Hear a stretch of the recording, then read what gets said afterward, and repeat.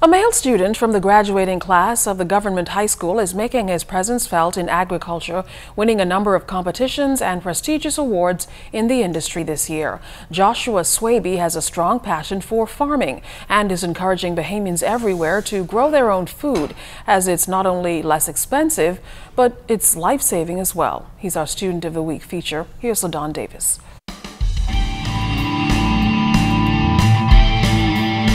When Joshua Swaby graduates from Government High School on June 12th, he plans to pursue a career in farming and agricultural science.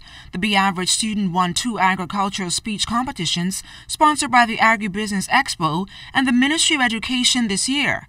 We caught up with Joshua on his school's campus to talk about where the interest came from. My uncle owns a farm, Kate's Farm in Petting, and it's out Carmichael, so usually I would go there, and then he usually teaches me stuff about it, and it's kind of interesting. I found it interesting from then. And then I say 2 years later I went into junior school, and I found out they have agricultural programs. And there my teachers taught me that there are a lot of professions in agriculture and that it's not all about getting down and dirty. I mean, I don't have a problem with that, but they always taught me that, hey, it's not a job for low achievers and stuff. High achievers too. Joshua says his experience in agriculture can be summed up in one word: amazing. And after taking me on a tour of his school's farm, he told me that more Bahamians should consider tapping into the lucrative industry.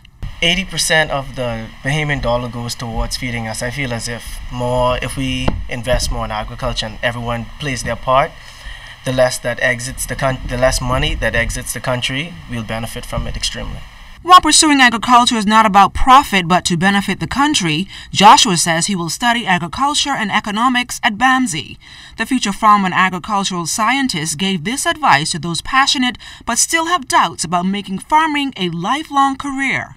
You can't really focus on what other people say. Everyone has their opinions, and it doesn't really matter what someone says about you. It's something that you like to do. I believe that you should go for it.